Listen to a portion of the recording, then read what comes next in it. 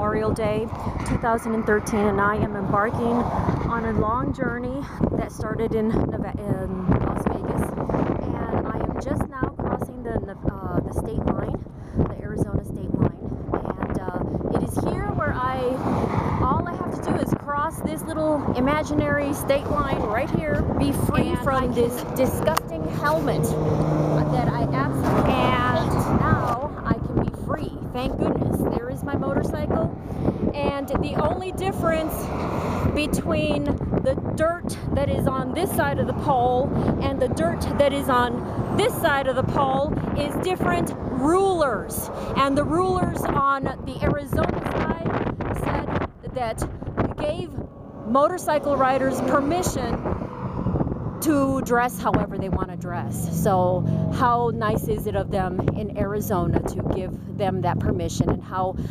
tyrannical is it for the masters in Nevada to not do the same? Now, because I'm going to be going into Utah, and now both in Nevada and in Arizona, I can open carry my weapon. As you can see, it's right here. It's a 45. It's loaded. But in in Utah, you have to take the bullet out of the chamber. The bullet is already out because I didn't want to be bothered.